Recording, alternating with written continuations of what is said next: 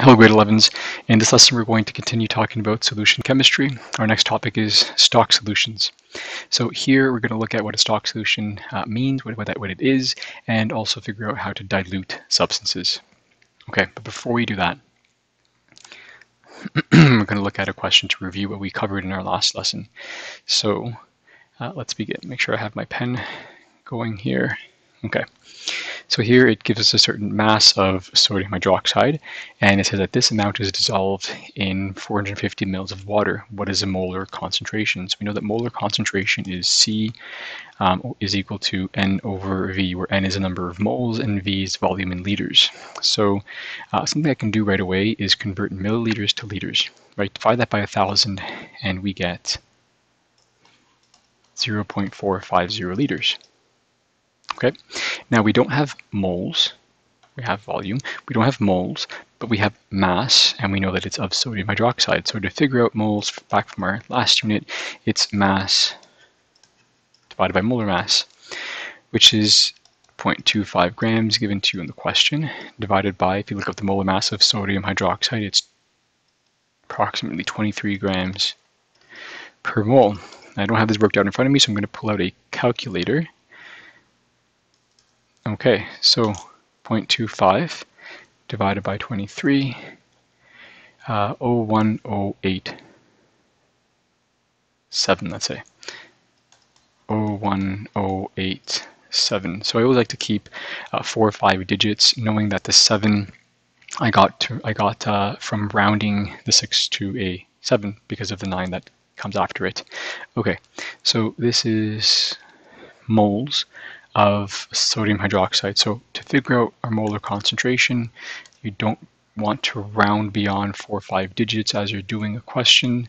So you write all the digits down. I'm going to write 0.450 liters, plug that into my calculator. So I already have that value, divide by 0.45, 0.02415. 0.02415. And that's moles per liter, or big M for molar concentration. But going back to the question, we have 2 sig figs here, 2 sig figs here, so we round to 2 sig figs, which is 0.024 moles per liter. Right, you can write it in a scientific notation if you want, 2.4 times 10 to negative 2, but you don't have to, it doesn't say 2. Okay, so now moving on, our lesson. It's on stock solutions. So naturally we should begin with a definition after we reviewed a bit. So our definition for stock solution is a solution of known concentration for lab use. So for any specific use of a concentration of a certain compound that's going to be available in the lab, that's essentially defined as a stock solution. So just like you would buy something in a store or online, if they have it in stock, you can go ahead and use it. It's made for a purpose. It's ready and prepared for a purpose, so the concentration is known. So a solution that is on a shelf, ready to go, is called a stock solution. It's made with a certain concentration for a certain lab use. Okay, for certain practical lab use. Now, talking about practicality, what practical reasons are there for selling concentrated chemicals instead of dilute chemicals? So you could buy dilute solutions if you're working in a lab, or you can buy concentrated solutions. So at first you might think, well, maybe the diluted solutions are safer. They are safer. So we should just work on getting those. But there are practical reasons for purchasing concentrated solutions over dilute ones. Okay, so many concentrated solutions are hazardous, right? More concentrated, more hazardous they can be, especially if we're talking about acids and bases. But they're actually easier to store. We would need to have a lot more diluted solutions lying around of varying concentrations, so that would be harder to store, which would actually make it more hazardous because there's more of it to worry about. So although concentrated solutions are more hazardous to store, one small bottle can go a very long way, and that one bottle can be stored a lot easier than many others.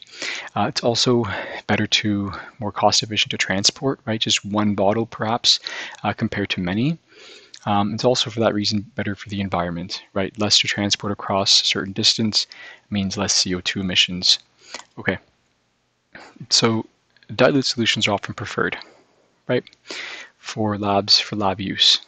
Not always, but usually. It's then important to have to dilute those concentrated solutions. So this is something we're going to need to know how to do.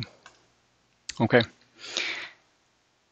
so the concentration of a solution comparing a concentrated solution to a more dilute solution, one with more water, we can say something important about the comparison about these solutions when we compare them. So if you count the number of particles in this beaker to the left and the number of particles in the beaker to the larger beaker to the right, you'll see that they're the same. So we can then say that the moles in our concentrated solution are then equal to the moles in our diluted solution. Okay, count yourself. Volume is different. And because the volume is different, we can also say that the concentration is different, right? So if this is the concentrated one, this is a diluted one, they're going to have different concentrations. But what we can say is that the moles of each of them are going to be the same. So because moles of concentrate equals moles of dilute, we can do a bit of math.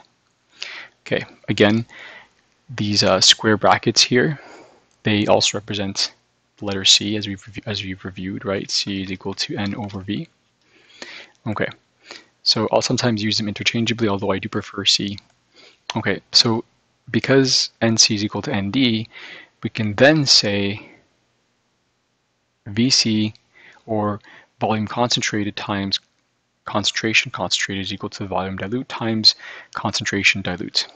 Okay, let's review a bit of this. So we're looking at this. We're going to manipulate this equation algebraically so that we get an n is equal to something. So if we cross multiply, we get that n is equal to C times V. Okay, now we know that NC can be written like this, with C subscripts just to be more specific.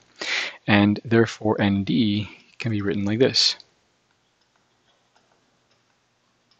But because these two are equal, right, we can equate them. So we can get, and this is just a different way of depicting this here, VC CC, VC CC is equal to VD CD. Right, so this is our what's called a dilution formula. Okay, this is our dilution formula, otherwise written as C1 V1 is equal to C2 V2, where 1 represents the initial concentration and volume, 2 represents the diluted concentration and volume, right? But these are essentially the same. Right, a couple of examples. So first, explain how you would prepare 12 liters, that's a lot, 12 liters of a 3 molar concentration of ammonia from a 15 molar concentration of ammonia. Okay, so write down what you're given. We need to figure out how much of the what volume of the concentrated solution we need to make the more dilute solution. This is what we have to figure out first.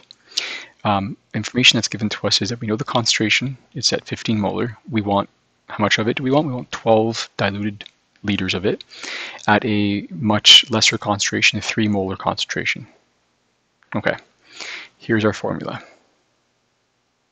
Sorry, that's a bit small. Maybe I can make that larger. Oh, well, not with the red. No, it's a group picture. Okay, so VC, concentration C, so volume concentrated, concentration concentrated is equal to same for the dilute version. Okay, we're going to solve for, using a bit of grade 9 science or grade 9 math, VC is then equal to VD CD over CC. Plug in your known values, 12 liters times 3 moles per liter divided by 15 moles per liter, and we get 2.4 liters. Okay, now what does that mean? This is the important part. So since you need 2.4 liters of your concentrated solution, think of it this way. 2.4 liters is how much came from your concentrated solution, but you don't want 2.4 liters, you want 12 liters, and that's what you solve for. So what that means is the rest of this has to be water. So if 2.4 liters is a concentrated molar concentrated to a 50 molar concentration solution. The rest of it to dilute has to be filled up to the 12 liter mark, assuming there's an imaginary beaker that says 12 liters. Meaning then that 12 minus 2.4 is 9.6. So you need then 9.6 liters of water. So explain. This is how we would explain it then. So here's my verbal explanation.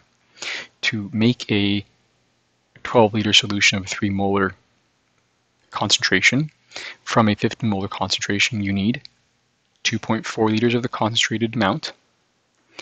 Then to that, you would add 9.6 liters of water. Okay. I do have to say something about making these diluted solutions. Okay, here is a trick that I remember.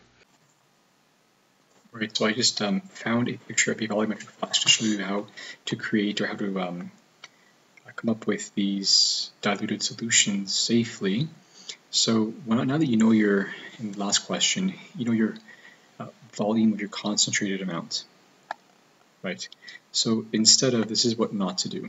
Okay, so what not to do.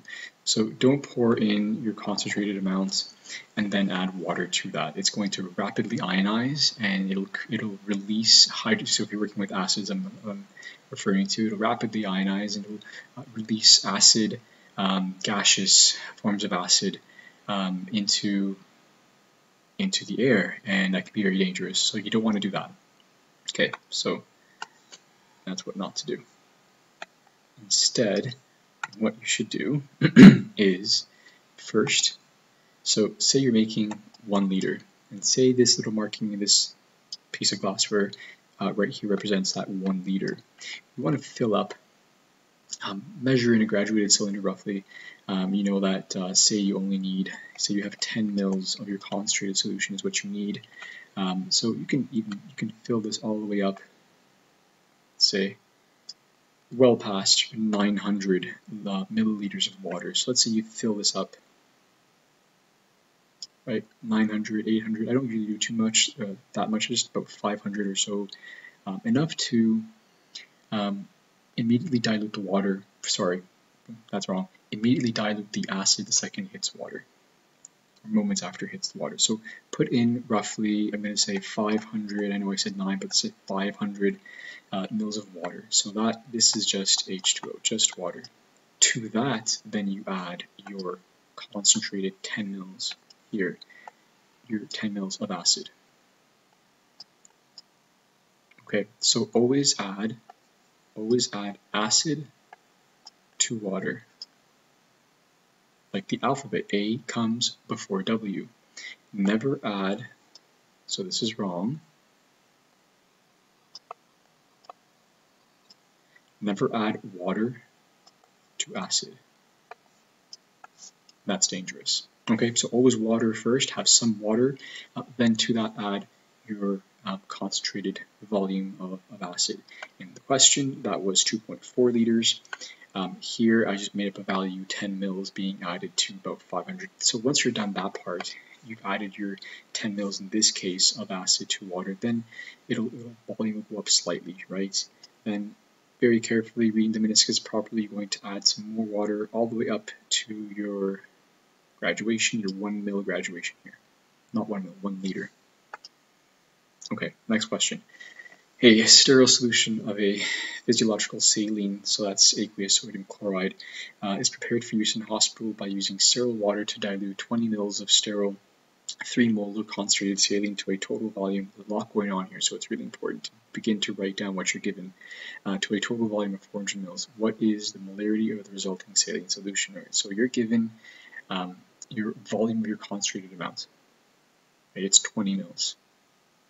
Okay, it tells you 20 mils of our concentrated amount, right? So 20 mils, convert that right away to liters, just divide by 1,000. Gives you its concentrated amount. Then it says to a volume of 400 mils. So in that new concentration, that diluted solution now is 400 mils, which is really 0.4 liters. What is the molarity? So what is the concentration of the resulting solution? So what is the concentration of the diluted solution? That's what you're asked to figure out. Okay, so here's our formula again. VC, concentration C, so our concentration end, our diluted end, and we can rearrange, right? Plug in what we know. Notice that your units will cancel out. And turns out that the concentration of the new solution is 0.15 moles per liter. That's it. Being able to interpret the question, pull out the important stuff, important information given to you, figure what it's being asked, what is being asked of you, plugging that in then is not the hard part, it's more of the interpreting the question. So those are your parts to solve a couple of different types of dilution questions. Okay, it's important you are able to explain how to dilute. Right, we'll have a lab shortly on this, a virtual lab on this, and I'll go over that explanation again a bit better that time, is what you'll see then. But these two different examples give you two different kinds of dilution questions to go over. So that's it. There's a lot of practice for you to do. Continue to ask questions, and we'll see you next time.